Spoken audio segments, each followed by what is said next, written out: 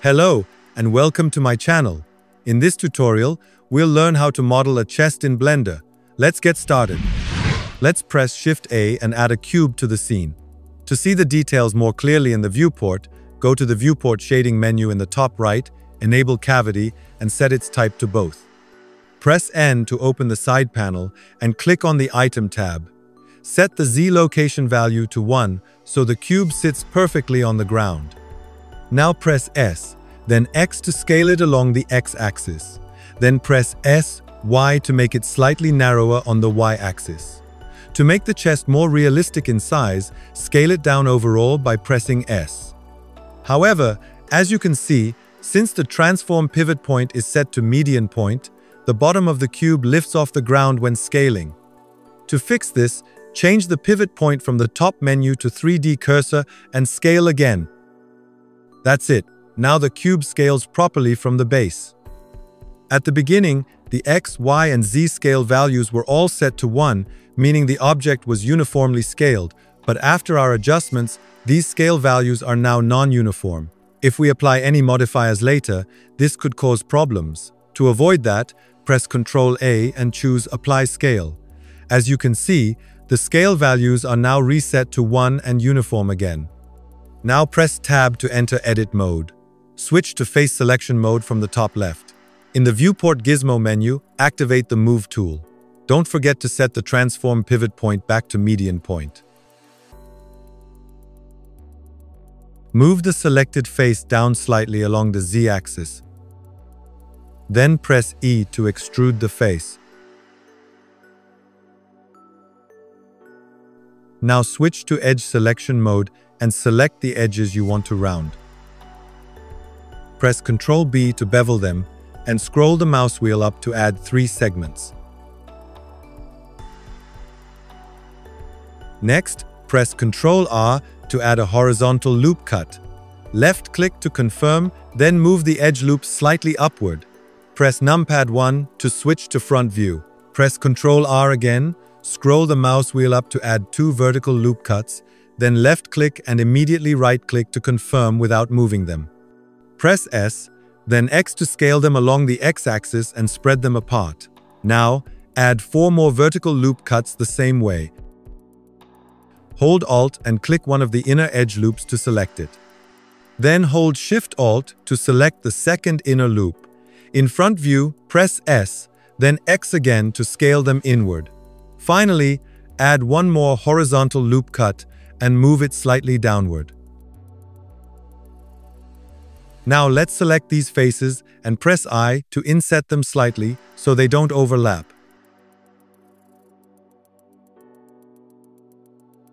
Press Tab to switch to object mode.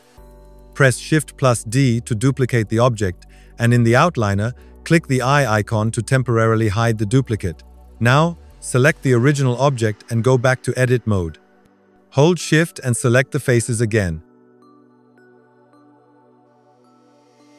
Press Delete and choose Faces to remove the selected ones. You can also hold Ctrl while using Shift to select a range.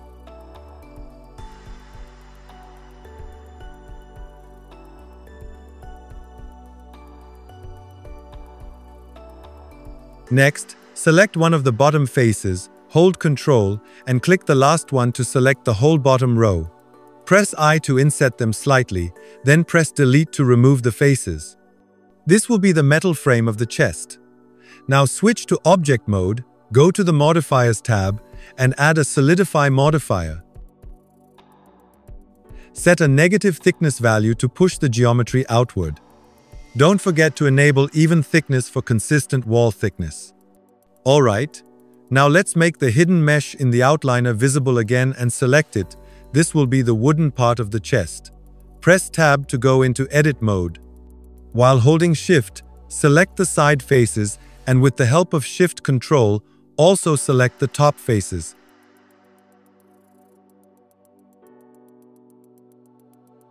Temporarily hide the frame object in the viewport to make selection easier.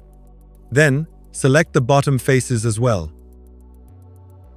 Now press Ctrl I to invert the selection and press Delete to remove those faces. This leaves us with only the wooden plank sections.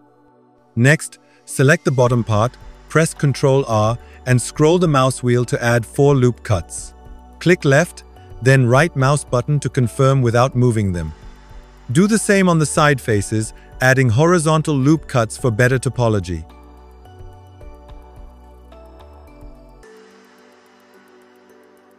As you can see, the upper side faces currently have polygon topology.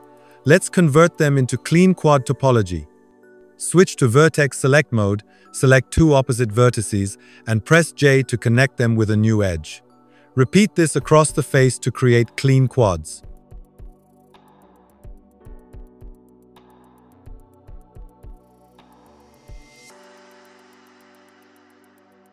Now let's select the bottom faces.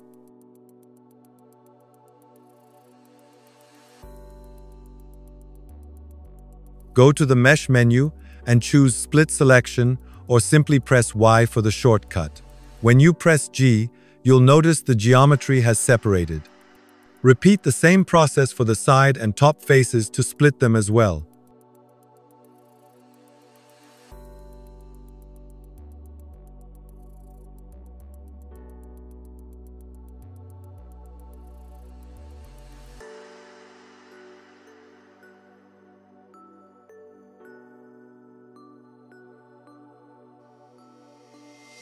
Next, add a solidify modifier to give the geometry some thickness. Make sure to enable the even thickness option and slightly increase the thickness value. Then, add a bevel modifier. Set the amount to a small value to gently round the edges for a smoother look. Finally, go to the shading panel and enable harden normals. This helps create cleaner and sharper shading transitions along the beveled edges. Now let's create slight gaps between the wooden planks of the chest. Press numpad 1 to switch to front view. To select the back faces as well, press Z and enter wireframe mode. Go to the top bar and change the transform pivot point to individual origins. This allows you to scale each plank separately. Now press S, then Z, and slightly scale them down along the Z axis to leave small gaps between them. Do the same for the top planks.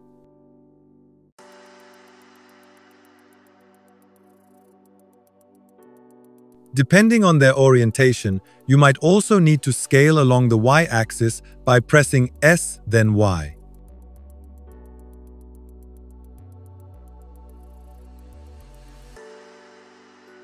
Press numpad 3 to the side view. Use box select to select all the side faces. Again, press S and then Z to shrink and create small vertical gaps. Finally, select all the bottom faces and press S, then Y, to create small gaps between them horizontally. Now let's make the chest frame visible again in the viewport. Select the frame faces, press S, then X, and scale them a bit along the X-axis.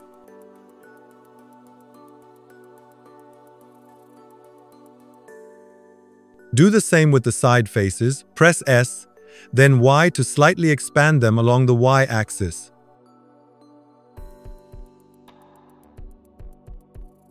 Next, select the bottom side faces, switch the transform pivot point back to median point, then press S, then Z to scale them upward slightly.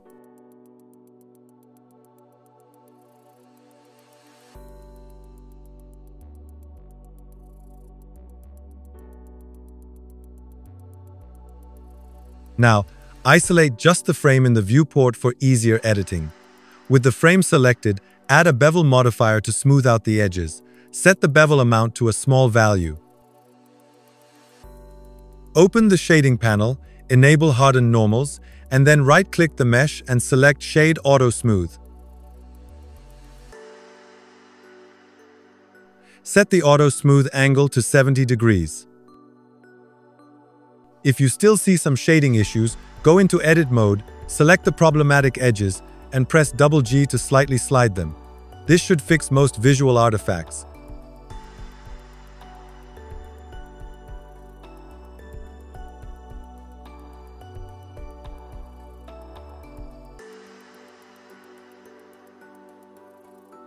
Now the frame looks much cleaner. Let's now separate the top lid of the chest. Make the rest of the model visible in the viewport, then select the entire mesh. Switch to wireframe mode and box select the top faces. Press P and choose Selection to separate the selected part into a new object.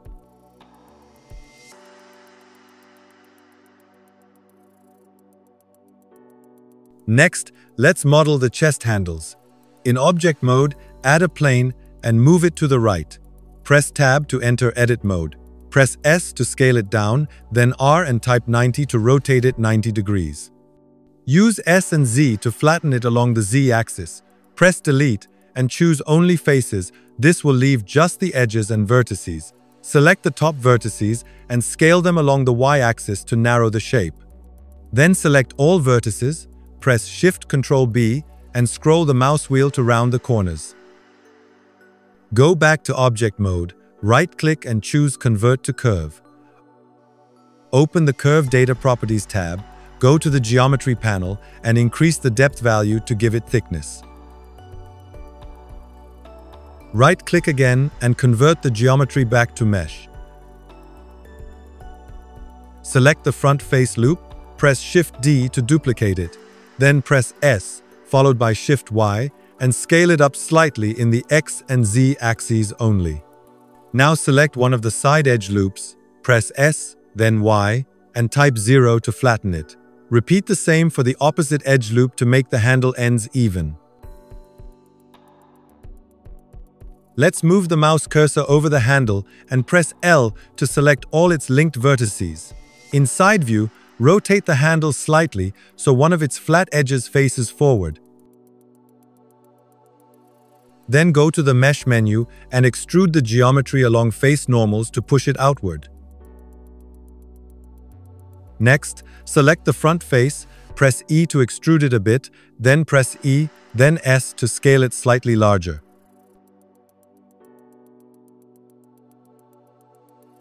Extrude once more to extend the geometry. Select the back face and delete it. Now press A to select all the geometry and move it along the X-axis toward the chest. In side view, adjust the handle's size to match the chest and position it in place. Go back to Object mode, right-click and select Shade Auto Smooth. In the Modifier tab, increase the Auto Smooth angle to smooth the entire surface. To mirror the handle to the opposite side, first move the origin point to the 3D cursor. Then add a mirror modifier and enable the X-axis to duplicate the handle to the other side of the chest. Let's model the hinges for the chest lid opening. First, add a cylinder to the scene and reduce its vertices count to 8. Enter Edit mode, scale it down, and rotate it 90 degrees on the Y-axis. Then scale it along the X-axis. Switch to side view and rotate it so one of the edges faces directly forward. Select the side faces and delete them. Add 2 vertical loop cuts and scale the geometry along the X-axis to widen it. Select a face loop, go to the Mesh menu, and separate it from the main mesh.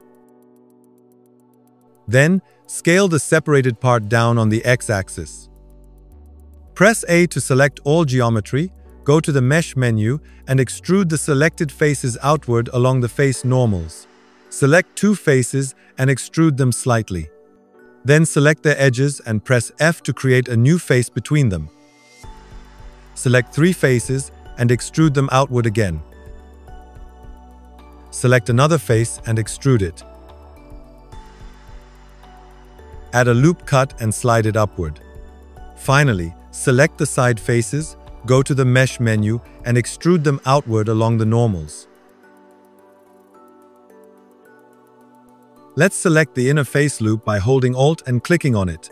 Press Shift-D to duplicate it, then scale it down with S and stretch it along the X-axis. Select the edge loops and press F to fill the side faces. Next, scale the hinge down and move it to the appropriate position on the chest. Rotate it if needed.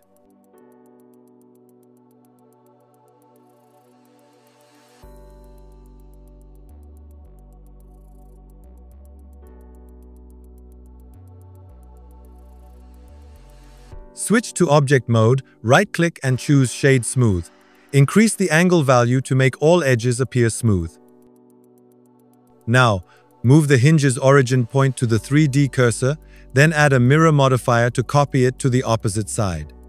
Select the top and bottom faces of the hinge and move them slightly down and up along the Z-axis to adjust the shape. Let's start modeling the lock mechanism. First, apply the mirror modifier on the hinge object. Enter Edit Mode and switch to X-ray view. Select one of the hinges, duplicate it, and move it to the front of the chest. Position it properly. Press P key and separate by selection. Right-click and set the origin point to the geometry.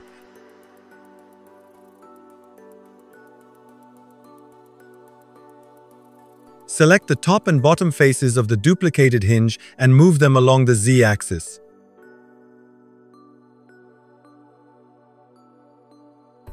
Add 2 loop cuts, then slide the upper one a bit upward. Select the faces between those cuts and delete them. Now select the front and back edge loops, open the Edge menu, and use Bridge Edge Loops to create a hole. To fix shading issues, apply Auto Smooth and increase the angle if needed. Next, add a torus object and reduce its major segments to 24. Enter Edit Mode, rotate it 90 degrees on the Y-axis, and scale it down in side view to fit the model. Switch to wireframe mode, select half of the geometry, and delete it to make a semi-ring. Select edge loops and extrude them along the Y-axis to add thickness. Select the hinge again, extrude the back faces outward slightly, and position the hinge exactly onto the chest. Now move the D-ring to the right place.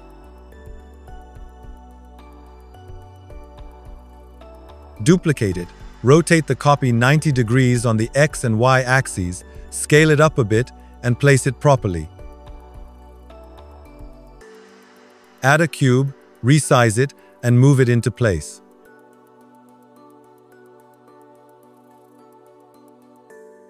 Enter Edit Mode, add vertical and horizontal loop cuts, select the resulting square faces, right-click, and use Loop Tool Circle to turn the selection into a circular shape.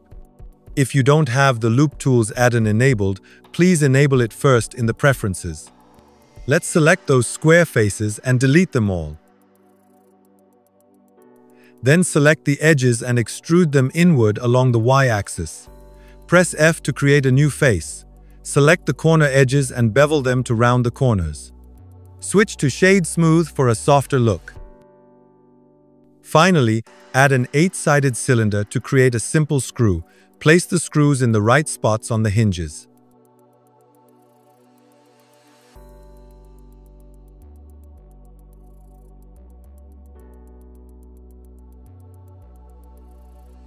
Press A to select all geometry, switch to Object Mode, then use the Convert menu and choose Convert to Mesh to apply all modifiers. To check for shading issues, enable a suitable matcap lighting in the viewport. You'll notice shading problems on the hinges. To fix this, go into Edit Mode, select the hinges, press Alt+N, and choose Recalculate Outside. That fixes the shading. Thanks for watching. If you found this video helpful, don't forget to like and subscribe. See you in the next tutorial.